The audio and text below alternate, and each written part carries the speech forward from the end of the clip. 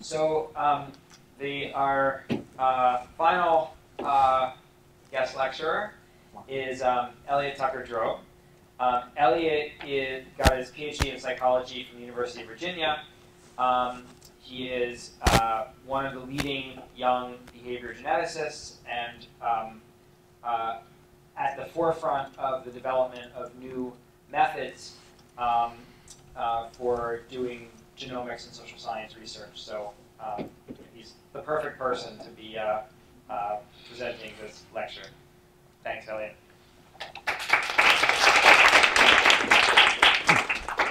All right, it's great to be here. I've really enjoyed being here for the past few days, so thanks for the invitation. As you can see from the title, I'm going to be discussing a method that I developed to model the joint genetic architecture of multiple GWAS traits, and that is a method that's called genomic structural equation modeling.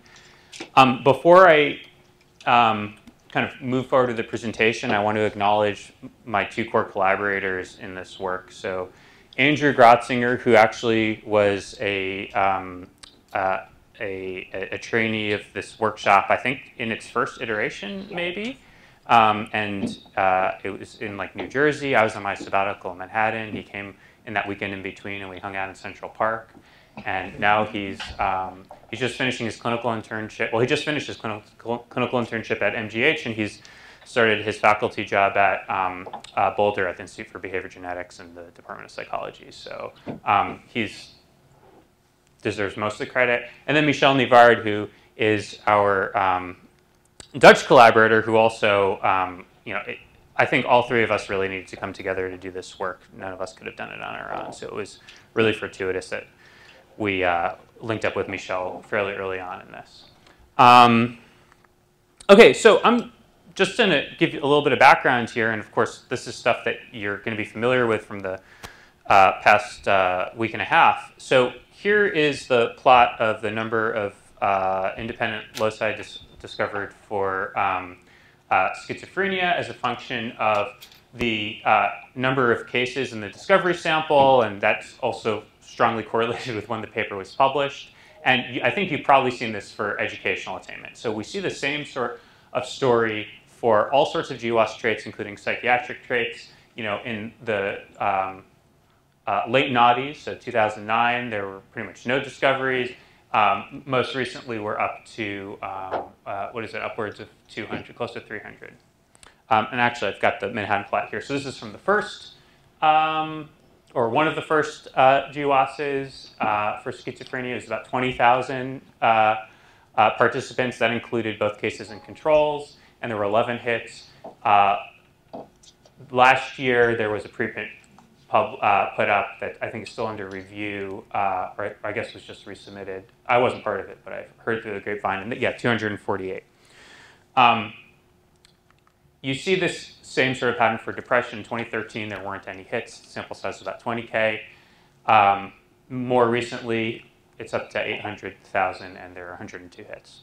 And what I think is nice about these two phenotypes is, for the purposes of my demonstration, is that what happened kind of over the past 10 or so years is that as more and more discoveries were made in GWAS, people started to notice that the discoveries were oftentimes overlapping across different GWAS traits. So, for example, there's this one variant with this RS number, I'm not going to read it out, that was discovered for schizophrenia, actually in two different samples, once in 2015, once in 2017. It was a biologically plausible discovery because it's on a gene known to be involved in axonal outgrowth, and schizophrenia is a brain disorder.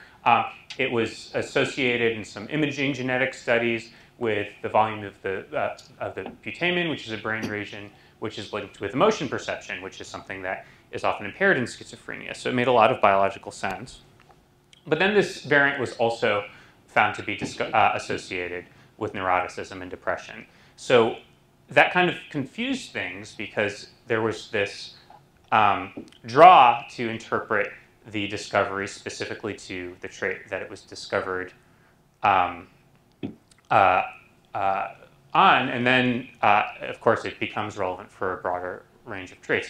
And we could go through this, and we could cross-tabulate all of the different genome-wide significant discoveries for different traits and start to look at the number of overlapping hits between the different traits. But that would be a pretty difficult exercise because you have a big cross-tabulated table, and it would only really tell you about the genome-wide significant hits that overlapped, right? So those are going to be the ones that are probably going to have the largest effect. Perhaps that makes them special in some way. We'd really like to know about the genetic architecture shared more generally across the traits, including the variants that perhaps have yet to be discovered.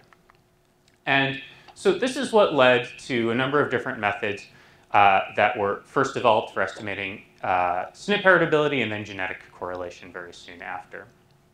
And you've also heard about these. I think Raymond talked about LD score regression. Here's my kind of one-slide overview, or maybe two-slide overview of LD score regression. The key premise behind LD score regression is that when we have variants, so in this case, we've just got a rotated correlation matrix, and that is represents the correlations between the SNPs, and we call that the LD matrix. I think this comes from HaploView, although I just found it on Google Images. And what we can see is that there are some variants that have a lot of red, so they tend to be correlated with more highly and with more variants that are proximal to them. Then there are other variants that have less red, so they are correlated, right? They are in LD with adjacent variants, but not as many of them. And what we would expect to see is if there was a heritable signal that was influencing the phenotype, the variants, TS, the genetic variants that had more LD would have stronger relations with the outcome. And the reason for that is because they are not just counting, we're not just counting their own signal in the association with the phenotype, but their signal is also being counted or double counted by more adjacent variants. And in fact, if there's a bigger swath of a bigger LD block, we would expect there to be more, just on average, probabilistically, causal variants that would then have their effects become double counted. Whereas for this variant, which is pretty much uncorrelated, it's only correlated highly with one or two other variants, it's less likely to tag a causal variant, and so it's going to have on average a lower test statistic. So the basic idea behind LD score regression is that heritability is implied when the test statistics, in this case these are the squared z statistics, so the chi-squared statistics, are higher for variants that have higher LD scores, which an LD score is literally the average correlation, I think it might be squared correlation, between the variant and all the other variants on the array. So here is an example of what an LD score regression plot looks like. You don't often see these when you do these analyses, but here they've binned the variants by their LD score, and you can see that the test statistic increases as the LD score increases, and that suggests heritability. The significance of this slope is the significance of the heritability, and if we do a little bit of math, which probably Raymond's already shown, we can convert the slope of the line into a heritability estimate. And what's really cool here is that instead of just taking the squared z statistic on the y-axis, what we can instead do is multiply, instead of multiplying that z statistic by itself, we can multiply it by the z statistic for another trait. And what that does is it gives you an index of the extent to which the variants that are relevant for the first trait are also relevant for the second trait. And the reason for that is if you have a high z statistic, that's indicative of a likely association. A high times a high would stay high. A high times something lower would be low, would be closer to 0, and a low times a low would be 0. So the z statistic of the first trait times the second trait is just telling you how concordant the effect sizes tend to be between the two traits, and that's an index of genetic overlap, or genetic correlation. If you take the slope of that line, and now instead of it being the square z statistic, it's the product, and you do the same sort of math that hopefully Raymond's already explained better than I could, and you figure out the genetic correlation or genetic covariance. So when you do that, you can start to construct matrices. You can put the heritabilities on the diagonal. We would just call those the genetic variances. And then the co-heritabilities, or the genetic covariances, off the diagonal. And here we have our first example of the simplest form of a genetic covariance matrix. And typically, we don't like to look at covariance matrices because they're in units that are hard for us to intuit. So we often convert them into genetic correlation matrices, which I'm sure you've all done for your problem set. So when we do that, we end up, and we did it for lots of traits, we end up with what's referred to as sometimes as atlases, so heat maps of genetic correlations. Here's a paper that was published by the Brainstorm Consortium a few years ago. I wasn't part of this. What you can see is that they analyzed what they called common disorders of the brain, so psychiatric and neurological diseases mostly, and they also included some social GWAS phenotypes like educational attainment, personality, and whatnot. And what you can see here is, I think two things are worth noting. One is that there's a pretty extensive pattern of genetic correlation across a broad range of phenotypes. So it's not that you just get a few hot spots surrounded by a whole bunch of zeros. You actually see sizable correlations in lots of different locations. So this is for psychiatric disorders with psychiatric disorders. This is for psychiatric and neurological disorders with social factors. So the second observation is that even though genetic correlations are omnipresent, they're not homogeneous. There's a patterning here. So you can see, for example, I don't know if I could pick some out here, anxiety disorders and major depression, very dark blue. There's a strong degree of genetic sharing between anxiety and depression, much higher than the kind of average amount of genetic sharing that you would see if you were to just average across all the cells in the matrix. And so the purpose of the genomic structural equation modeling, it's a method that I'm going to be talking about, is really to understand this patterning and to exploit it for a number of different goals. So if we've got, I guess just to take a step back, as of this brainstorm paper, my perception in the field was that the finding was the genetic correlations. You did your analysis and you stopped at the results being the genetic correlations. And my critique here is that that's well and good when these matrices are, 10 by 10 or even a little bit bigger. But as the number of GWAS phenotypes that you genetically correlate gets larger and larger, the number of cells gets even larger. It's actually the number of phenotypes times the number of phenotypes minus 1 divided by 2. That's the number of cells. So it increases faster than the number of phenotypes increases. And then you end up with a big data problem, again, even after you've already processed your million to 10 million GWAS, variants in GWAS, you're still with a result that is itself potentially very high dimensional. And so what I would argue is that rather than an atlas of genetic correlations being a result in and of itself, it's actually a starting point, or at least a waypoint, and it's in need of further analysis. So if we have a genetic atlas, what can we do with it? One thing we can do is we can treat the correlations as data to be modeled, not simply as results in and of themselves. We can ask questions like, what data generating process gave rise to the correlations? We can ask whether a high dimensional matrix of genetic correlations amongst many phenotypes can be closely approximated by a low dimensional representation, so a model with a very small number of free parameters. We can incorporate these models into multivariate GWAS. We can use our knowledge of genetic correlations and the dimensions that might underlie them to structure our GWASs to, for example, find variants that aren't simply related to depression, but related to a broader dimension of negative emotionality that also underlies anxiety. We can use those multivariate GWAS results to create polygenic indices. So, for instance, a recent paper that I played a part in did a GWAS of what they refer to as externalizing psychopathology, which is a general dimension of risk-taking that relates to substance use, risky sex, driving past the speed limit, all sorts of different things. And they created a polygenic index to represent that on the basis of their multivariate GWAS, and they used that polygenic index in prediction samples.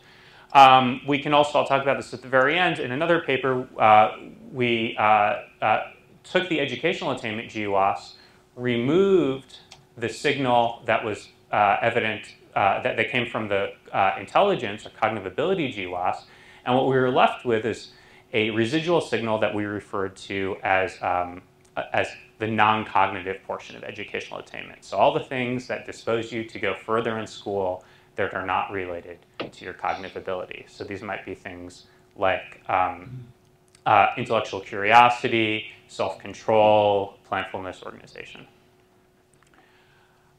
So this framework, as you can't really see from the title, is called Genomic Structural Equation Modeling. It's blanked out here. And so the thing that I really want to emphasize about it is that this is a methodological framework. It's not a model. Sometimes I see people saying, you know, we compared genomic SEM to some other method, and it's, well, you can't really say that. You have to say what model within genomic SEM you compared. In some cases, in many cases actually, we can actually take other people's models that are based on other software packages and specify them in genomic SEM, and we've got an equivalent model with equivalent results. So genomic SEM is not necessary, it's not a model. It is a way of fitting user-specified models. And because it's flexible, that means that you can specify a model that fits your own goals, which is nice when in the broader kind of universe of GWAS software, you're often just kind of pointing and clicking. Although perhaps that's not charitable enough to the other software. Because it is based in LD square regression, it only requires GWAS summary statistics. So you don't need raw data, although if you've got it and you want to first GWAS the phenotypes yourself, that's perfectly fine. Again, because it's based in LD square regression, it allows you to estimate genetic correlations between phenotypes that haven't necessarily been measured in the same people, or perhaps they have been and you don't know the extent of the overlap. That's okay, because as probably you learned in the LD square regression sessions last week, the sample overlap is absorbed into the LD square regression intercept and not into the slope of that line relating LD score to the test statistics. So it's robust to sample overlap, or it's not biased, and neither are standard errors by sample overlap. And it's also, just to mention, it's all implemented in R. And if you're used to working in R, you should start to find it fairly intuitive. The way that the models are set up look a lot like the LM function, where you've got y tilde x. And that's the basis of the modeling language, are things like y tilde x. So it should be fairly straightforward. And we have a wiki that walks people through examples. So before I get to the genomic part of structural equation modeling, I just want to give some intuition by way of example of how structural equation modeling works. How does it model covariances? And this is something that you should have gotten a little bit of experience with the problem sets that you completed.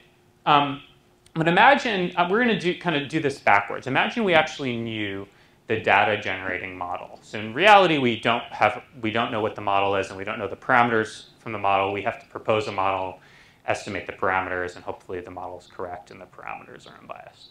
But suppose we knew the data generating model. And in this case, we've just got x predicting y with a standardized coefficient of 0.4. There it is for those of you who don't like path diagrams in the kind of left-hand side, right-hand side sort of specification. Suppose we also knew that y affected z with a coefficient of 0.6. YZ 0.6, there it is. What that would tell us is actually what we should expect to see in the entire covariance matrix between x, y, and z. We would expect that x and y to be correlated. I mean, it's a covariance in this case, but I've specified all of the variances to 1. To be correlated at 0.4, this comes from right here. Y and z should be correlated at 0.6. That's super easy. But we'd also expect x and z to be correlated at 0.24, and that's because of the indirect effect of x on z by way of y. And the way you get that, if you read that 2-page McCardle and Boker handout, which is, you know, I know a tricky read, it'd be 0.4 times 0.6. It's if in path analysis language, a compound path is simply the product of the constituent paths. But you know, we could specify this with matrix algebra and do the same thing. Okay, so in reality, we don't know the generating model. We have to propose a model, and we don't know the population matrix. We only have a sample, a correlation or covariance matrix from a sample. And so the covariance matrix itself is only an approximation of the true covariance matrix. So in this case, I've just kind of added some noise, and we see that, you know, the diagonals aren't exactly 1. The 0.4 that we should expect to see is really just a 0.33. The 0.24 is a 0.27, et cetera. And this has nothing to do with the model being wrong. This just has to do with the fact that when we sample from a finite population, we sample with some variability. And then what we do is we take that observed data. So in this case, the observed data is the observed covariance matrix. And we propose a model. In this case, I'm going to propose the correct model, but I'm still not going to know what the parameters are. So I've guessed right in this case. Of course, we don't normally know if we've guessed right about what the model looks like, but these betas are free parameters. And so are the variances and residuals, actually. So in this case, what you can see is we have 6 unique elements in our covariance matrix. So in this case, since we're including the diagonal, it's k for the number of phenotypes times k plus 1 divided by 2, which in layman's language, we've got a 3 by 3 matrix. The diagonal we want to save, so we keep those 3. Then what we have left is we've got 6 elements, but they're redundant with one another, so we divide those by 2, and that gets 3. And we take the 3 that we saved from the diagonal, add those back to the 3 that we eliminated, that we kept after eliminating redundancy, and we're at 6 observations. So we've got 6 observations in our data, and observations now are cells in a matrix, not individual people. And we've got a model with 5 free parameters: 1 variance, 2 residual variances, 2 regression parameters. We could have saturated this model and actually estimated 1 more free parameter, which should be this direct effect of x on y, which I didn't do. So in this case, I've got a slightly more parsimonious model than I have data. So that means this model is falsifiable. I can estimate the parameters that minimize the difference between the model implied matrix and the observed matrix. And when I do that, I get basically, in this case, what is essentially the least squares regression estimates, because it's just a system of regression equations. And so when I actually do this, I end up with a 0.35 here, a 0.61 here. I multiply the paths together, and those produce 0.20. We can compare this model implied matrix to our sample matrix and see how close it gets. And we can use things like a chi-squared statistics to test the extent to which the model deviates more than we would expect due to chance alone from the sample data. Okay, so we don't just have to estimate these series of regression coefficients amongst observables. We can actually also create models in which some of the variables are unobserved. So in this case, f has not been GWASed. It hasn't been measured. I'm just going to propose that the reason that y1 through y5 are correlated is because they're all affected by a factor that I'm calling f. I don't measure that factor. I just say that it affects the variables. I specify the model with these parameters free. Since I haven't measured the factor, it has no intrinsic unit, so I'm going to just say that it's got a variance of 1. And what you can see is this is a model that has these 5 parameters free, these 5 residuals free. It's got 10 free parameters. And the question is that identifiable? Do I have enough information in my matrix to estimate that model? Well, it turns out I do, because I've got 5 measured variables. That's 5 times 5 plus 1 divided by 2. So that would be 5 times 6 divided by 2, 15. So I could have estimated up to 15 parameters. I'm only estimating 10. This is a model that is over-identified, meaning that it can be there is a unique solution.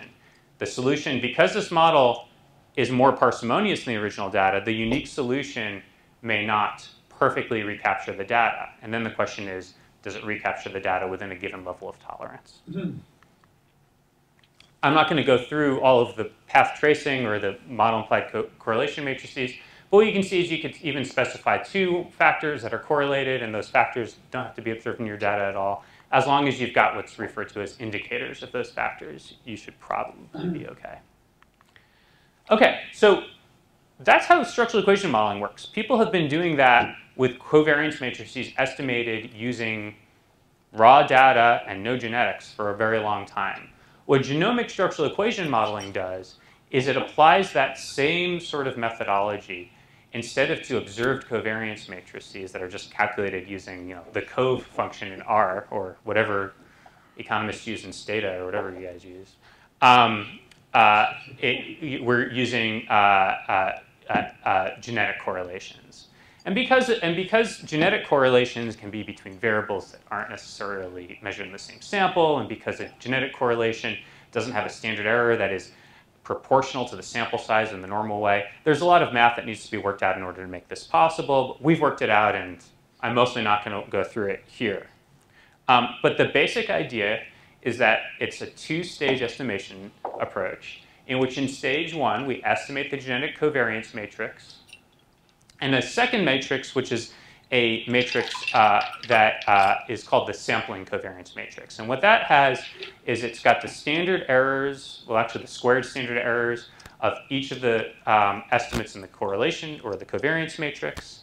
And it also has what's referred to as the sampling codependencies, the extent to which if you have an overestimate estimate for one parameter, you're also likely to have an overestimate for another parameter.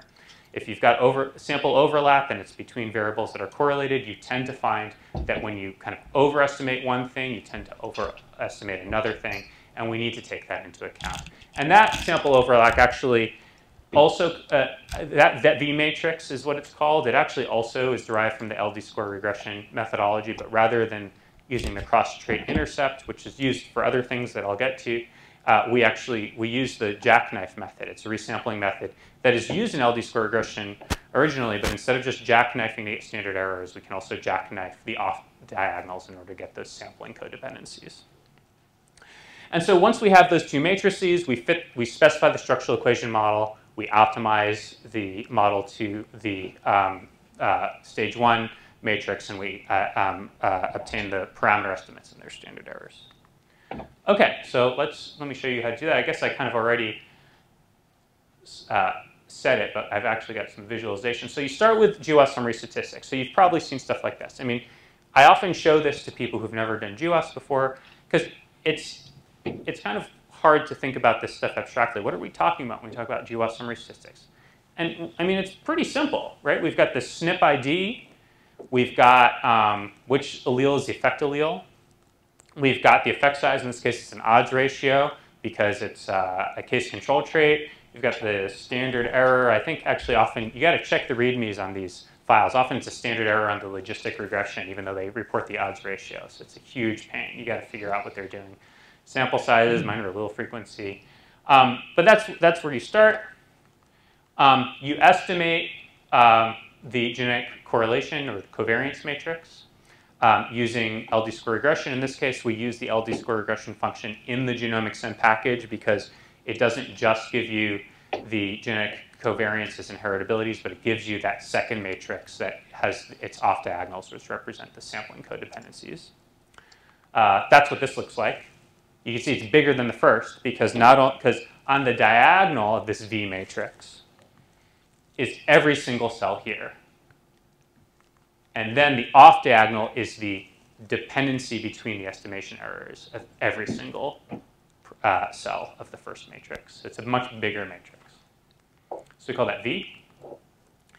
And then we propose a model, which we just say, it's a model that we just kind of, we propose a model that implies a covariance matrix as a function of model parameters. So we just refer to the model parameters as theta, but that's just a big set of betas, for instance, if you're just fitting a bunch of regressions. And then you do the path tracing rules in the matrix algebra to produce the model implied covariance matrix. But all of those parameters are unknown. So theta is unknown. And what we do is we optimize the model to the data as a weighted function of the V matrix. So this weight right here in the middle, that's the inverse of the V matrix. We actually use a diagonalized V matrix because that really stabilizes the estimates. And then we go back and we use a sandwich correction to take into account the off diagonals. And for those of you who've always heard about sandwich corrections, you want to know, why is it called the sandwich correction? I always used to wonder this. Like, you think, oh, something being like, so I don't have the equation here, but basically what it is you've got some matrix in the middle, and then on either side of that matrix are two other matrices, one being, so it's being pre-multiplied and post-multiplied, I guess by the transpose of pre-multiplied by the matrix and post-multiplied by the transpose. And then outside of that, you've got two other matrices that are, and it looks like you got bread, lettuce, and meat. And it's called sandwich estimator because it's 5 matrices typically, and it's got the bread, lettuce, and meat. And actually, I think in the Genomic Sim code, we actually call them bread, lettuce, and meat. I mean, you'd have to go into the GitHub to find that. You don't ever need to deal with that yourself. But that's why they're called sandwich estimators. So Hubert White, like robust sandwich estimate, that's what they are. And we obtain model fit statistics, some of which are familiar to people, like chi-square and AIC. CFI is a structural equation modeling fit index that is often used. We have to rederive all of those because the original equations are based on sample size. And sample size doesn't really, there is no real sample size when it comes to genetic correlations. So we have to do it on the basis of the precision of the estimates rather than the sample sizes themselves. Okay, so let me show some examples of how we do this. So the first question you might have, or that people have had, is they used to do this quite a bit. You know, you find the genetic correlation between one phenotype and another phenotype and another, and the first two, they are also correlated. So in this case, well, schizophrenia genetics and bipolar genetics are correlated. They're both correlated to educational attainment. And then you're sitting around at a working group meeting, and you get a whole bunch of people arguing. Well, is the only reason that the bipolar genetics are associated with educational attainment because bipolar is associated with schizophrenia, and it's really schizophrenia genetic liability that's associated with educational attainment, or are they tapping two distinct sort of signals, even though they're somewhat genetically correlated? You can go through that sort of argument for days if you stare at a matrix like this. You can go, oh, the 0.5 is lower than 0.27, so maybe it's just the bipolar that's related. These are old. We actually did this to replicate some earlier analyses that were done using a different methodology. So these correlations come from some old summary statistics. They're not, I think this correlation is a little bit higher these days when you use the most recent summary statistics for schizophrenia and bipolar. And I don't know how it works with EA. But anyhow, we used some outdated data just to show this point. So what you can do is you can just do what is normal within social sciences, which is run a regression with both predictors that are correlated and see whether or not one predictor predicts the outcome above and beyond the other and vice versa. That's what it would look like, almost like an LM in R, but this is actually the genomic SEM model. The big difference is that we actually directly specify that the predictors are correlated. So I think in R, in the LM, you would just have this top line. This is what it looks like as a path diagram. So we're looking at whether or not educational attainment is uniquely predicted by schizophrenia genetics above and beyond bipolar genetics, and vice versa. Is it uniquely predicted by bipolar genetics above and beyond schizophrenia genetics? And when we fit that model, what we see is very clearly that it's really that bipolar genetics are kind of specifically related to educational attainment. Schizophrenia was just along for the ride. Right? It doesn't have a unique path anymore. Okay, so that's just kind of the most simple kind of application. In fact, this is a model that it's not any more parsimonious than the original data. It's a 0 degree of freedom model. It has as many free parameters as the original matrix. So it's just a transformation of the matrix. Here's another example that we use. So these were anthropometric GWASs, so GWAS of things like body mass index, waist-to-hip ratio, waist circumference, height. We also had infant head circumference, birth weight, birth length. And what we did here is we actually fit an exploratory factor analysis, which I won't get into for the time being. But we fit this exploratory factor analysis. It suggested perhaps 2 factors were appropriate. So we specified this model within Genomic that to represent what we thought might be going on. And when we fit the model to the data, what you see is you indeed find that there are these 2 factors that are, one is just kind of adult, being overweight, mostly it's adult phenotypes, and it has more to do with BMI, and then another early life growth factor, and the 2 are genetically correlated fairly low, 0.11. So these are 2 factors that are very kind of distinguishable, but they capture genetic variation within clusters that is quite shared. And what we did here is we just took the correlation matrix, and I want to avoid you thinking that this is easier than it is, because if you had a genetic correlation matrix, you would not necessarily have it ordered like this.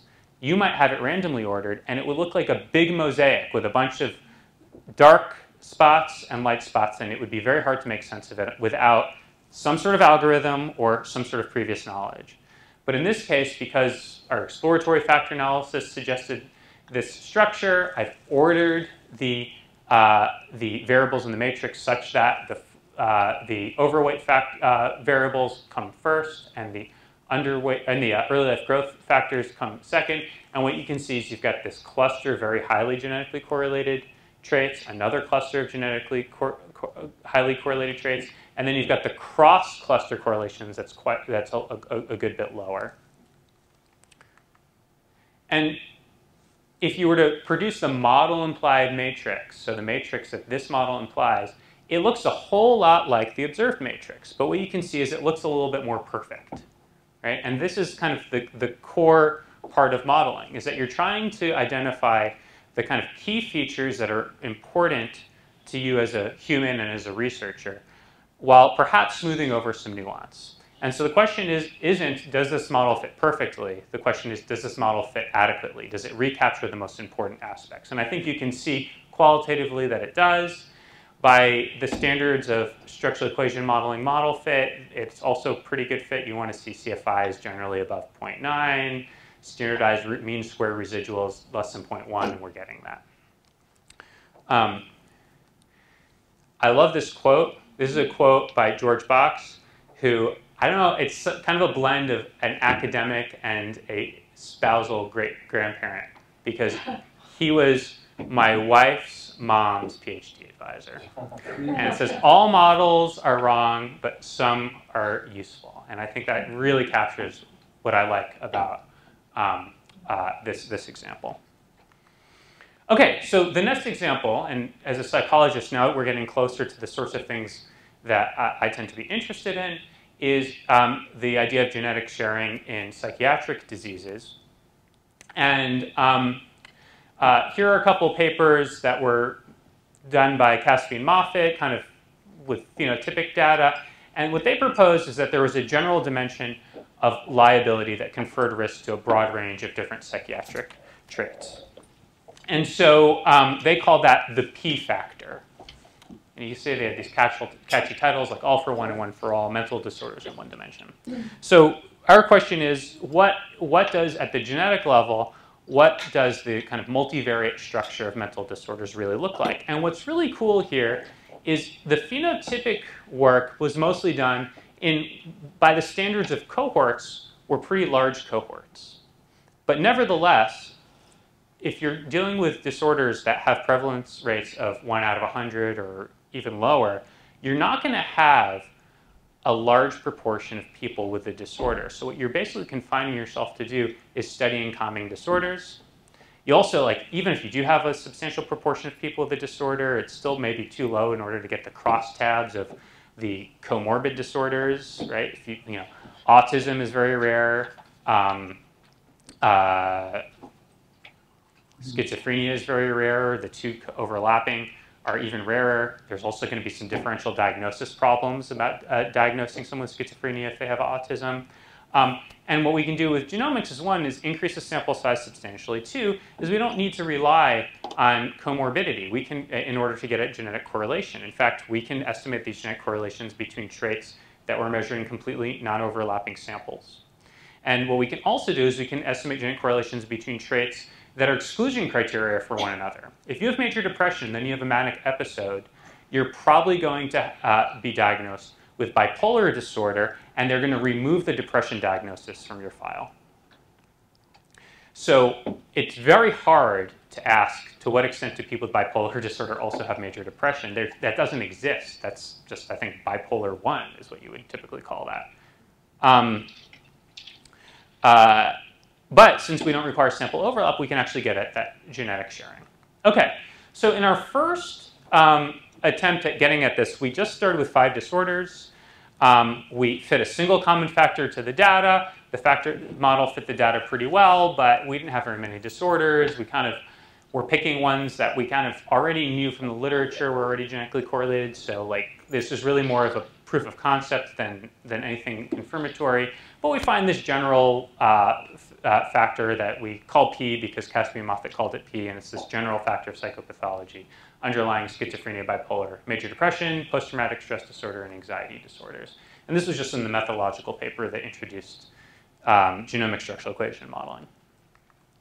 What we went on to do is to team up with the PGC cross disorder group. They had been working on a paper for a while, and we just were very lucky enough to get in right at the time in which they were analyzing their data, so we didn't have to wait for all of the data freezes, which can take years. And they were working with these 8 disorders, and we fit a number of different models to the data. We actually did, ideally you would do like a discovery and a confirmatory sample. It's very hard to do when you're dealing with summary statistics, because that would require people to split their samples and then rerun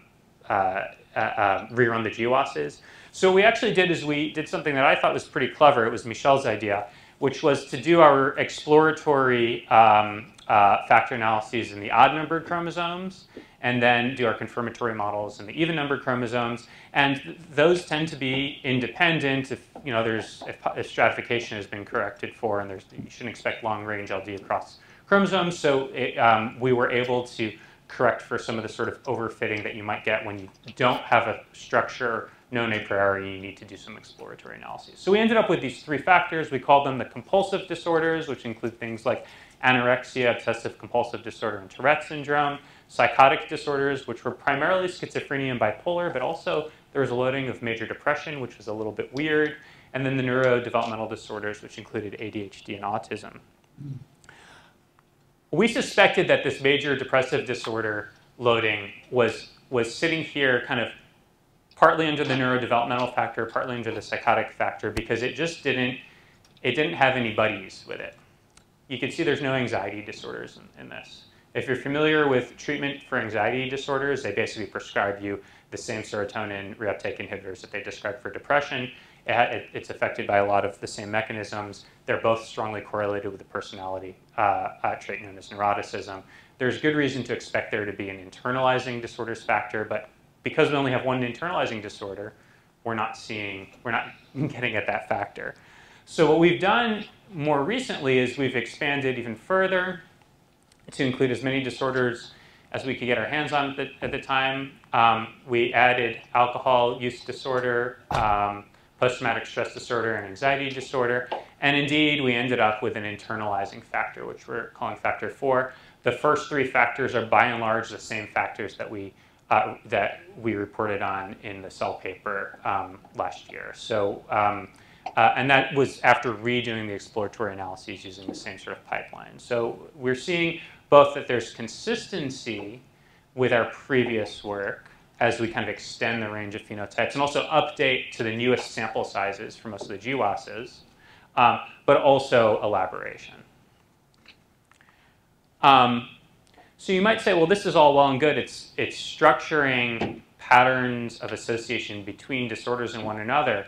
But does that mean that the disorders that cluster together are also going to exhibit more similar patterns of genetic association with external variables? So as a kind of interesting and fun proof of concept, what we did is we genetically correlated the factors, or the individual disorders, but kind of color-coded them by the factor that our structural equation model suggested they should go with we genetically correlated them with circadian rhythm. And by circadian rhythm, what I'm referring to is the amount of movement that was measured in about 100,000 UK Biobank individuals with an accelerometer throughout the day.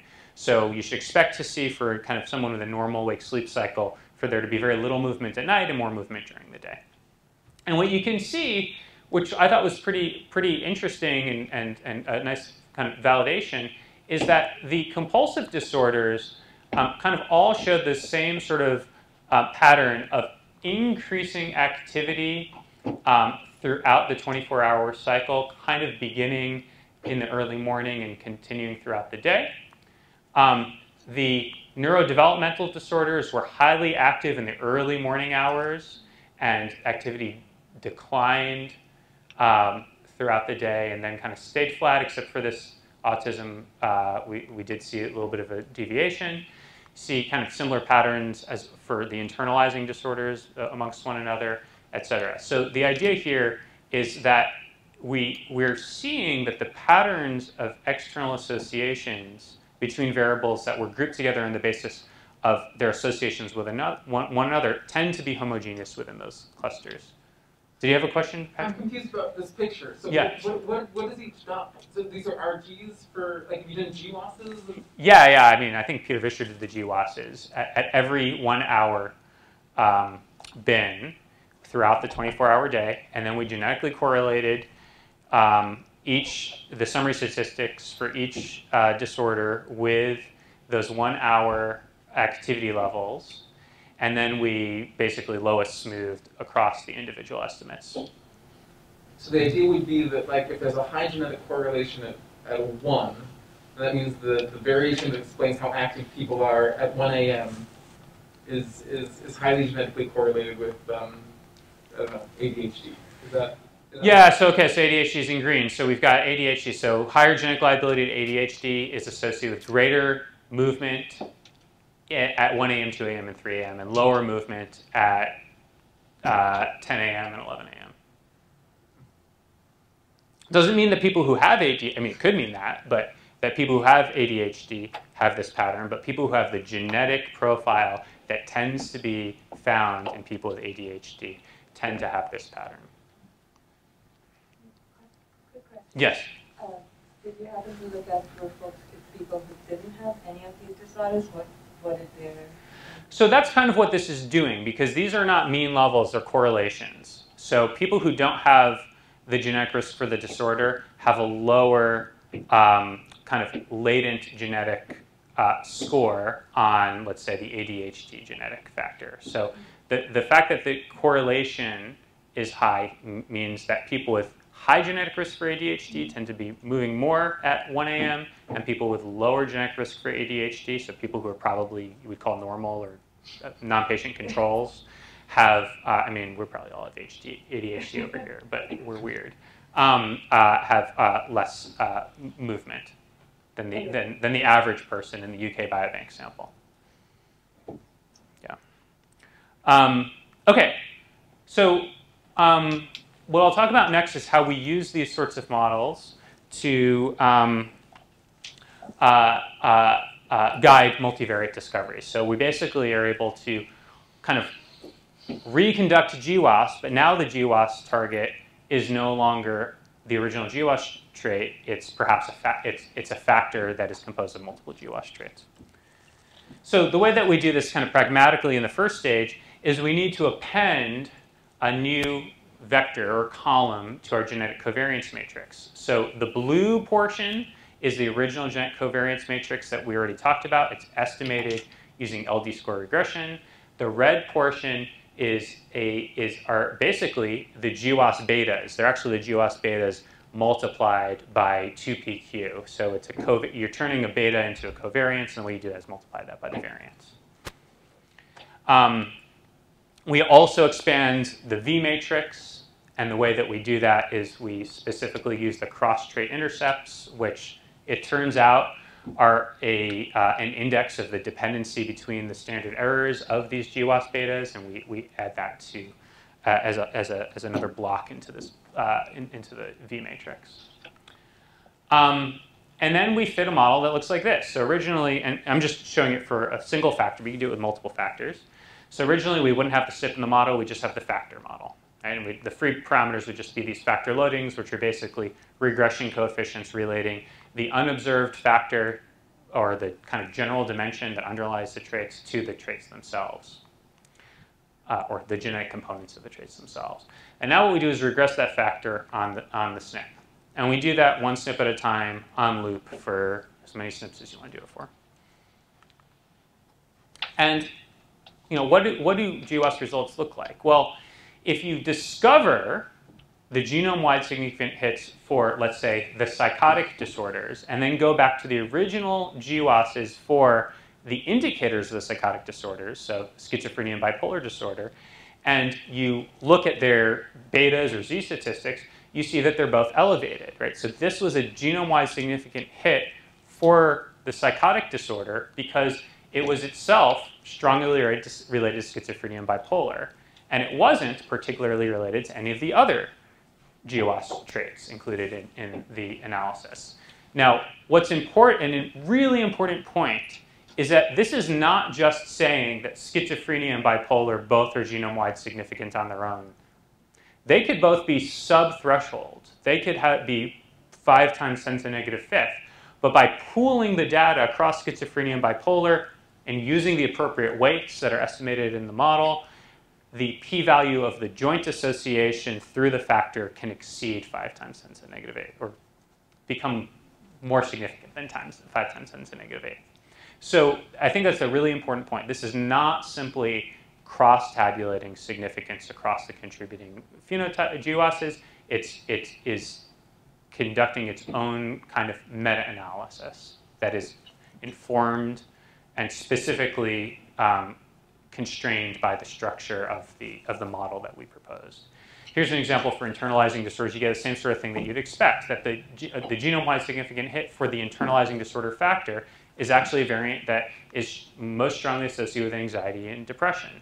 I think this is an important point. Not only have we potentially increased power, but now we're able to say something that I think is probably a little bit more accurate. Rather than saying this is a depression SNP and then someone else saying this is an anxiety SNP and then the two groups coming together and saying, oh, this is relevant for both depression and anxiety. Huh, what do you think?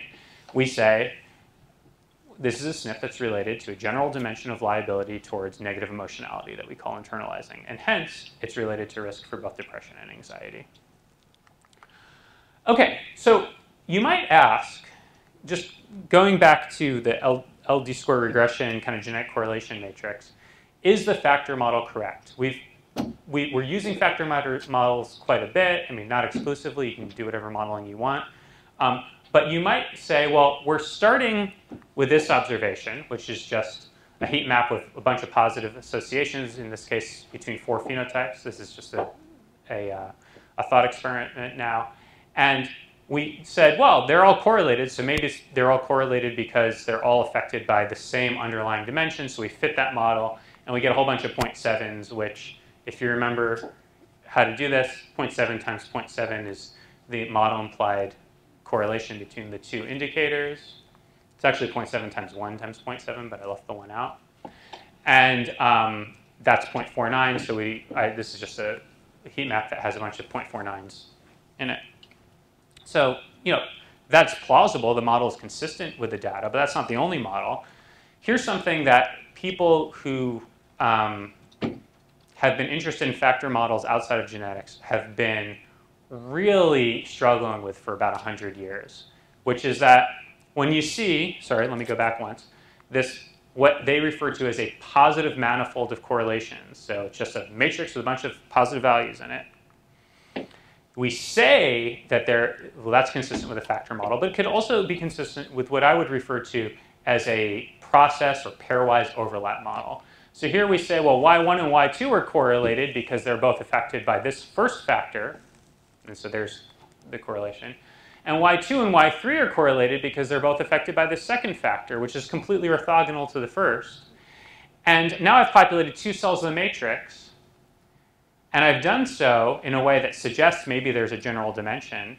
But what we can see is actually Y1 and Y3 are not affected by any of the same causal factors.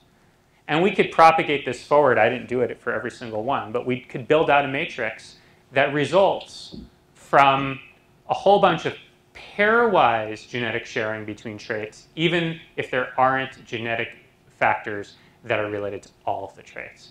And this is a big problem, because that means that if we look at a positive manifold and we fit a factor model, maybe what we're doing is we're just kind of confirming our own biases rather than doing anything of substance. Okay, so this is kind of, we have these two alternatives. These models are exactly the same.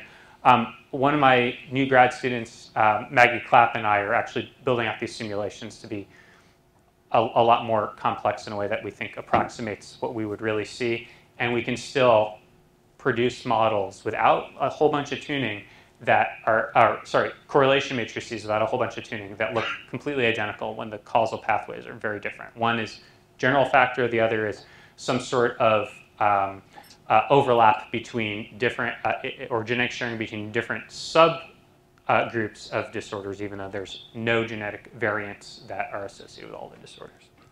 Okay, so it turns out that by including the SNPs in the model, we actually are now gaining our leverage back to distinguish between the models.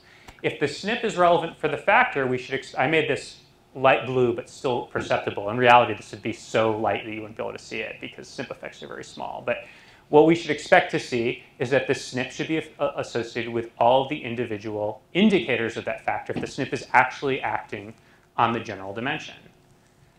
Whereas if the SNP is only acting on a pair of the variables, even though the genome-wide genetic correlation matrix is a positive manifold, the SNP effects should only be evident, and in this case, 2 out of 4 of the outcomes. And this sort of expectation provides a ton of tractability to this problem that I'm talking about. So, I should also just very briefly say that we should also expect under the factor model to have some SNPs that don't act on the factor. And that doesn't mean the factor model is wrong, because the factor model suggests that there's a general dimension that underlies a large proportion of the variation in each of the individual phenotypes, but not all of it, which means that there are also, I didn't represent them down here, unique factors that are specific to the phenotypes. So even for the internalizing disorders, even if the model is correct, we should still be able to find some SNPs that are just relevant for depression and others that are just relevant for anxiety. But many of the SNPs that we'll find will be relevant for both. What if you have a hierarchy of factors? We're doing that in our simulations, and we actually in the Grotzinger paper that I'm going to show results from, we actually fit a model where we have a hierarchy. So we've got a general factor on top, and then sub-factors or group factors, they're sometimes called, down at the middle, and then the individual phenotypes at the bottom. Couldn't that produce any kind of pattern in theory? No, the hierarchy is still fairly constraining. Yeah, there's a lot of, those models have a lot of degrees of freedom in them, which means that they're simplifying the raw data quite a bit. And then once you include the SNPs, same sort of thing. Let me take a step back. What I'm going to show you is how to discern between SNP effects that act on factors and those that don't act on factors. Now, if they don't act on the factor, they could act either uniquely on the individual disorders, they could act on subsets of the disorders, but not all of them. The statistic that I'm going to describe, which is what we call the heterogeneity statistic, Q, is very good at discerning between factor SNPs and non-factor SNPs, but amongst the alternative possibilities, it's silent on it. So if we find a SNP that violates the factor model, it could violate the factor model because it's specific to Y1, or because it's specific to Y1, Y2, and Y3, but not Y4 and Y5, for example. So, I think there's ways, if you're interested in very specific types of models that you want to compare that aren't factor models, those sorts of models could also be developed, tests to discern between them could also be developed. But I'm, in this case, going to be really interested in the factor model. Yeah? How do you determine if something is a factor SNP or a non-factor SNP? That's where I'm going to show you right next. This is the path diagram that compares the two models. So we have this model, which is the one that I showed already, which is what we're referring to as a common pathway model. So this model, forces the SNP associations with the individual indicators to be filtered through the factor. So in the problem set that you did yesterday, I gave an example where it turns out that the vector of SNP phenotype associations, or I said external correlate phenotype associations, was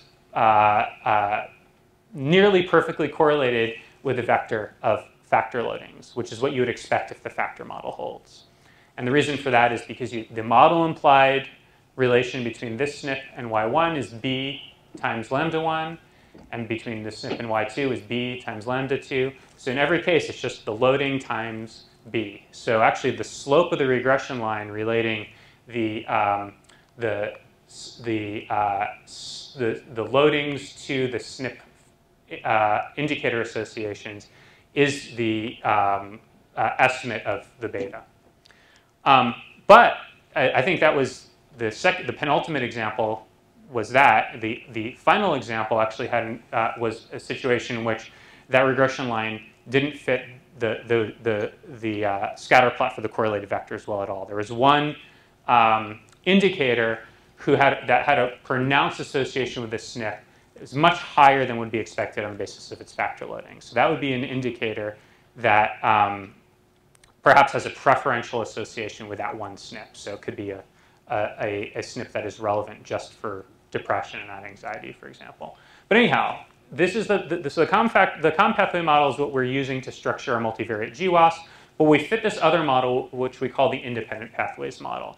And this model freely estimates every effect of the SNP on each of the indicators and specifies no effect on the factor at all.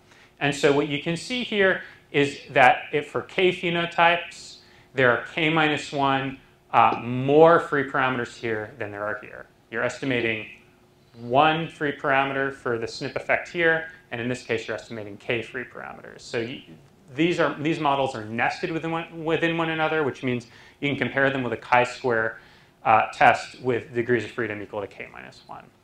And the significance of that test tells you the extent to which this model underperforms relative to this model, meaning it tells you the extent to which the factor model implies a pattern of SNP effects that is inconsistent with the data. So anything in which that chi-square significance test is significant is going to be a SNP that violates the factor model and that potentially is acting just on a subset of the indicators. Okay, so here's just the classic example of what a genome-wide significant Q statistic SNP looks like. This is a variant in the alcohol dehydrogenase 1B gene, ADH1B. This is a gene that is well known, and Dan talked about it, for having a very specific biology associated with the metabolism of alcohol.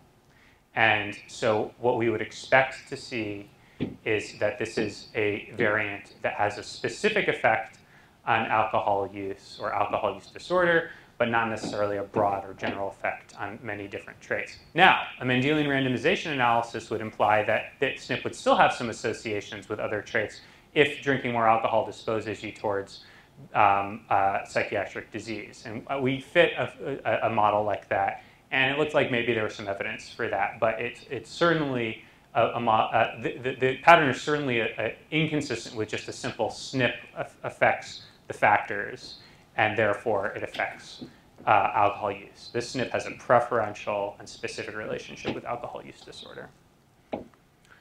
Okay, so here's what a Manhattan plot or a Miami plot, because it's two Manhattan plots superimposed on one another. One's flipped, so you've got the Miami skyline and then its reflection in, I don't know, the Atlantic Ocean or the Gulf.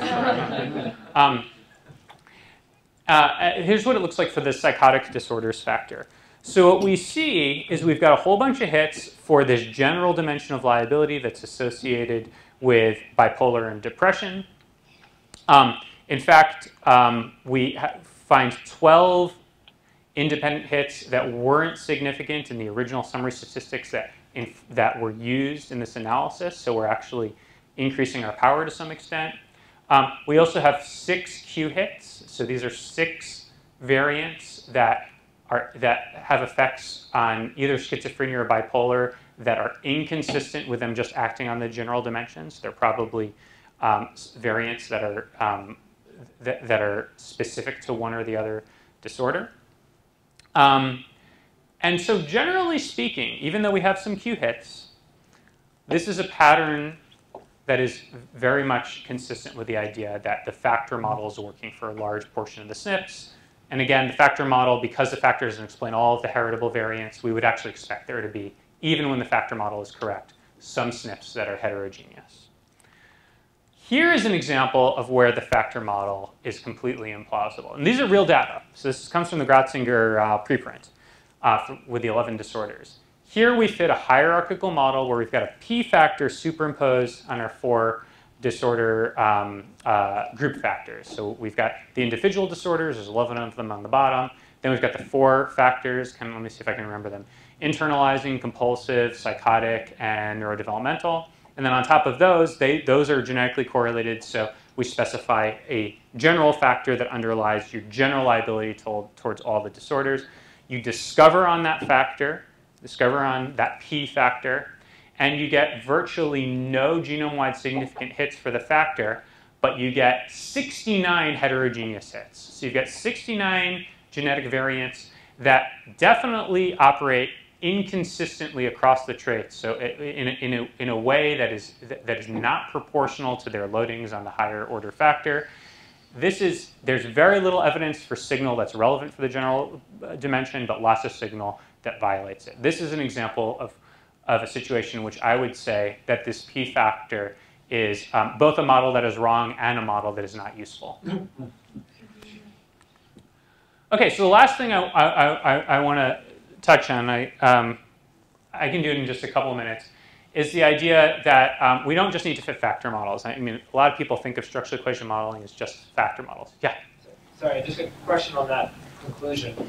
I mean, could it be the case that at the phenotypic level, these are all correlated so that there's common environmental shocks that influence all the factors, even if at the genetic level they're distinguishable? Yeah, that's certainly true, right? So that wouldn't explain the genetic correlations between them, but it would explain the phenotypic correlations. So we're in a situation in which the factor model actually fits the genetic correlation matrix really well as long as there's no SNPs in it. So we've got positive correlations between all 4 factors. We fit a factor on top of those 4 factors, and it recaptures the pattern of genetic correlations fairly well. So, but even though the 4 factors are genetically correlated, the level of the SNPs, and even though the genetic correlation matrix is fairly well approximated by the p factor, the level of the SNPs, it just doesn't work. So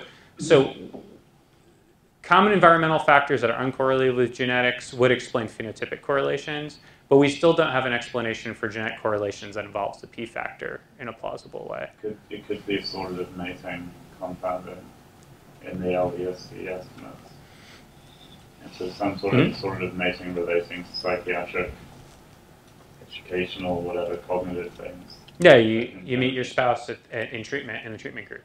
Mm-hmm. Yeah, but then I guess these are strong effect SNPs, right, that you're seeing the heterogeneity in. Yeah, so these tend to be SNPs that are associated with the different disorders, but in a way that is like completely heterogeneous. So maybe they're like really strongly associated with the neurodevelopmental disorders, but not at all associated with the psychotic disorders, for example.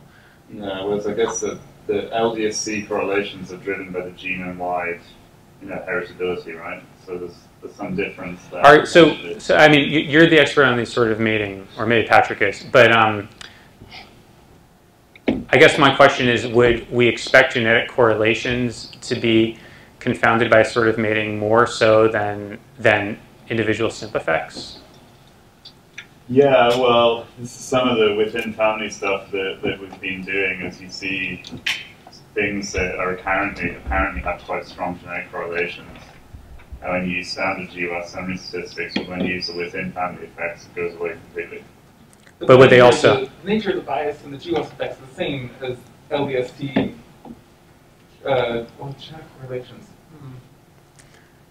The heritability estimates and the But that's the thing, it's the correlation you're normalizing by these h squared. So these can be quite small things, but then when you turn it into a correlation parameter, something like assortative mating can be driving a lot of that correlation parameter, even if it doesn't drive a lot of the heritability for an individual trait. If there's this cross-trait assortative mating or structure type thing going on in the population where risk for psychiatric things is structured in the population. I don't know if it's true. There's no evidence for this hypothesis when it comes to psychiatric things. Yeah, but I mean, if I could... Even for like BMI and educational attainment, you see this genetic correlation in the population, the standard GWAS sampling statistics. In the direct effects, it goes away. It does go away. That's super interesting. Yeah, so I think that, like, I do not want to try to resist this criticism because I think it's a fair one.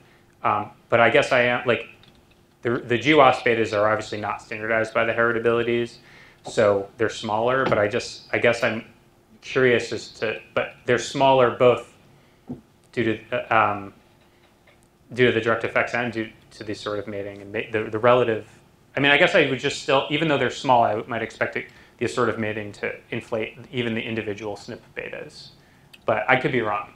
Yeah, it would inflate the individual SNP betas a bit, but you think it's compounded by LDC? Well, yeah. I mean, it's hard to know exactly what's explaining some of these results, but assortative mating seems to be, or some kind of structure in the population seems to be a decent hypothesis. Yeah, so what we could do, I mean, we don't have the data for this, but we could do what you proposed, which is do all this with LD square regression applied to within family direct effects and see how it turns out. Now, that said, so while we're on started opening up the criticism of this, I mean, well, first I'll say, we make it pretty clear, I think, in our discussion that we inherit all of the challenges of LD square regression when we're modeling genetic correlations that are produced by LD square regression. But there's some other things. So the one really big thing is the differential diagnosis. If someone comes in to the clinic and they are like strung out and kind of talking about things that don't make a ton of sense, they could be in a manic episode, they could have a psychotic break. Even if a psychiatrist is pretty good at distinguishing between those people, if the psychiatrist still misdiagnoses 20% of them, that could be enough to induce a genetic correlation between the two, because you've got some people with schizophrenia in your bipolar sample and people with bipolar in your schizophrenia sample, and now you're GWASing the two, and you've basically got cross-contamination leading to genetic sharing, not because of sharing between the true disorder, if there is such a thing, but genetic sharing due to just the cross-contamination. I mean, the prior plausibility for shared biology is high here, I think. So it is a bit different to some of the stuff like EA and BMI is a bit different, I guess. So, okay, so getting to that point, so one of the kind of, the didn't have enough time slides that I have is to direct people to what we refer to as stratified genomic SEM. So in this paper, what we do is we also do our version of stratified LD square regression with a factor model superimposed, and we identify categories of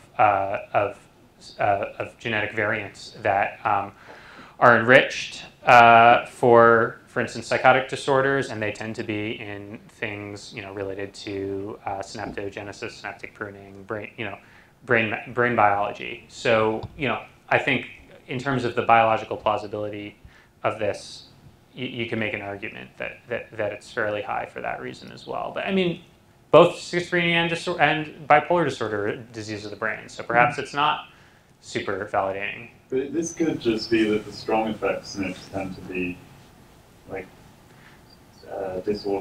more disorder specific than the weak effect ones. But Well, that's an interesting idea. That is possible, right? So we could do the stratified analyses by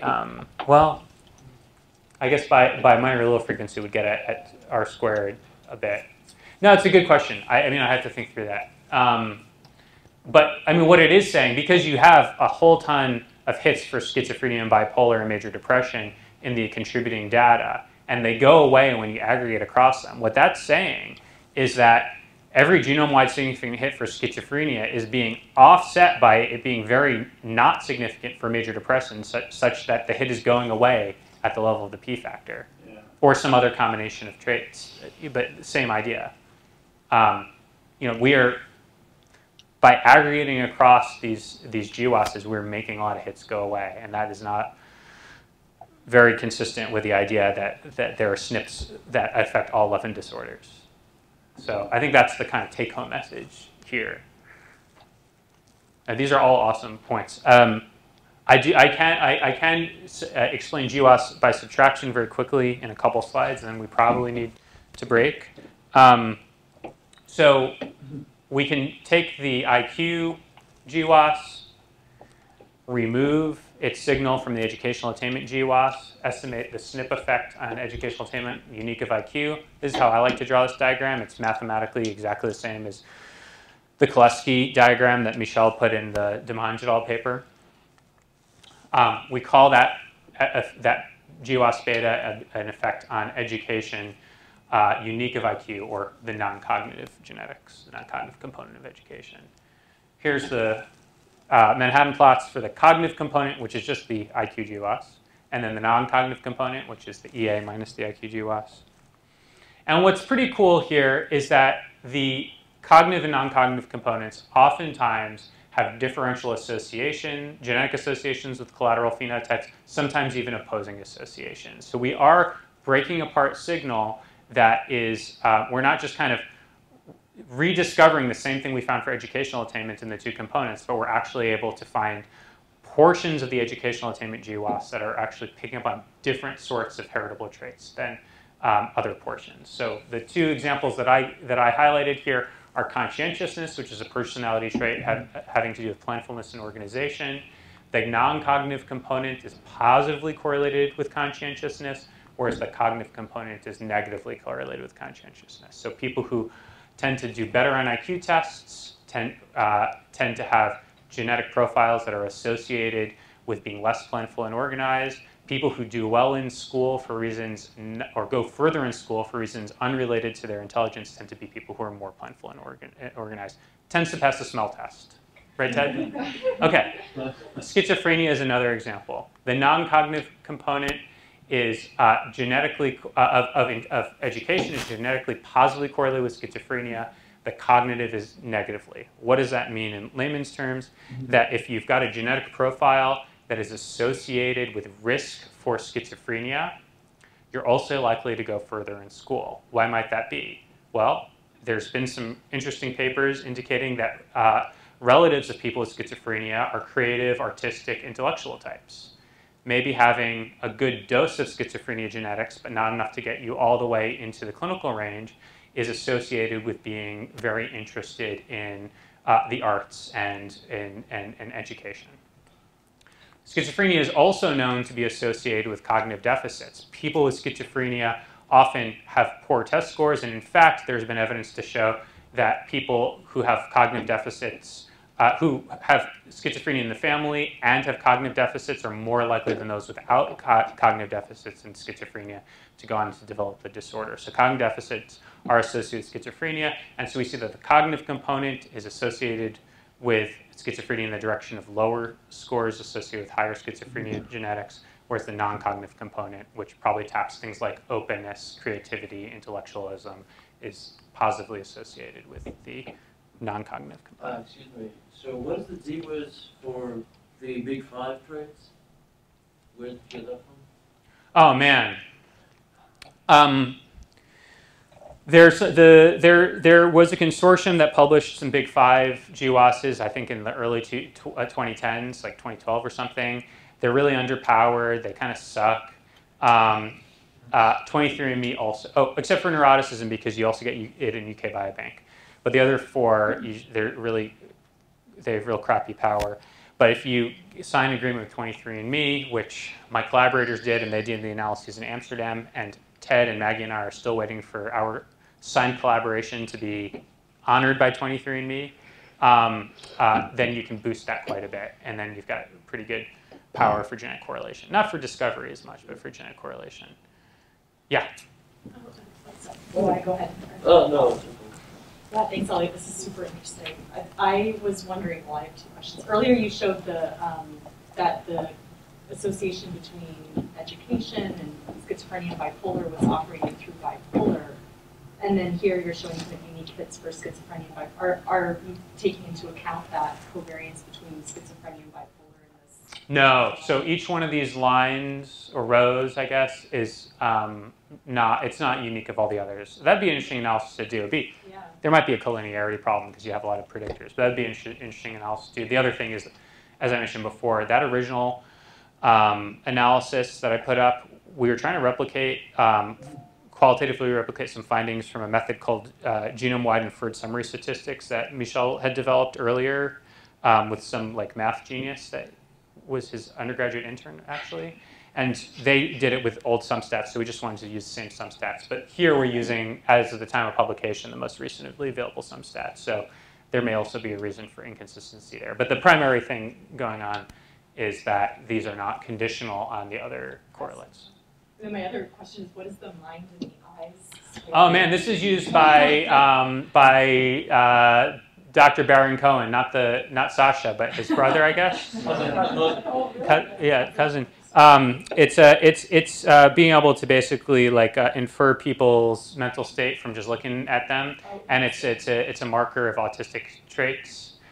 And Baron Cohen, I think, is a big autism researcher who's gotten into GWAS, and I think this is also something. The mind and the eye score comes. I think that comes from UK Biobank. So the higher the score, the more autistic. I believe that it's that you do better at inferring people's psychology from their mental states from looking at them. So you can do it online. Like there's a. Okay. Yeah, but I think the direction is in higher scores are less autism. I believe. Okay. That's what I thought. Yeah. Also, my other question would have been, and it's related to the concept of genetic correlation, how can we think about it? So, for example, the association between schizophrenia and the non-cognitive component, could it be some sort of vertical pleiotropy where people that really try to do well at school, they end up being psychotic? I haven't thought about that. You know, I'll tell you one thing that I've found very interesting, which is that there used to be in these selected samples. This is me dodging the question a little bit. In these selected samples, a really strong negative association between conscientiousness and IQ, and it turns out that that is due to collider bias by and large, because in order to get into a good university, you need to either be well organized or smart, and you can be both, but you can't be neither. So you're missing the lower left quadrant of that scatter plot, and it produces a negative correlation. So I was actually a little bit surprised that we even got that negative correlation, genetic correlation here, because I don't think, well, a lot of these samples are probably, they're not university admitted students, but they're probably positively selected. So perhaps that could cause some of it. That doesn't get at your question, but I do think that there's a lot of interpretation left to be had for these associations. I think, let me just mention, we put a lot of effort into worked through examples on the wiki. So if you want to actually implement this, what you should be able to do is go to our wiki and start from the very top and install, you get the code to install the package in R, and then you get the code to run the analyses using the publicly available summary statistics that we provide links to, and you should be able to replicate every single analysis in our wiki yourself. I think Ted did that before he came. And then you should be set to adapt it for your own sorts of analyses. So I often find, I don't do a lot of the programming myself generally, but like when I do try to look up other people's software, all it does is it gives you some Git with a URL, and it just is like, have fun. And we try to make it more accessible. And so, and we also have a forum. So we really want people to be able to use this stuff, and we want to be able to answer questions. So please do feel free to reach out if you stumble into something. All right. Oh, and so the two directions I didn't talk about is transcriptome-wide genomic SEM, which uses estimates from fusion, which basically imputes gene expression on the basis of gene sequence. So you've got a GWAS for a trait, you've got an EWAS for gene expression, and you basically take the betas. It's basically two-sample Mendelian randomization that you heard about yesterday, and you infer what the effect is of the gene expression on the outcome, and now you can do that on factors, for example, or in GWAS by subtraction. And then the other is stratified genomic sums. So you can fit these models and look at whether or not there's enrichment or depletion for signal in different pre-specified categories using annotations, for instance, that you probably heard about with respect to stratified LDSC.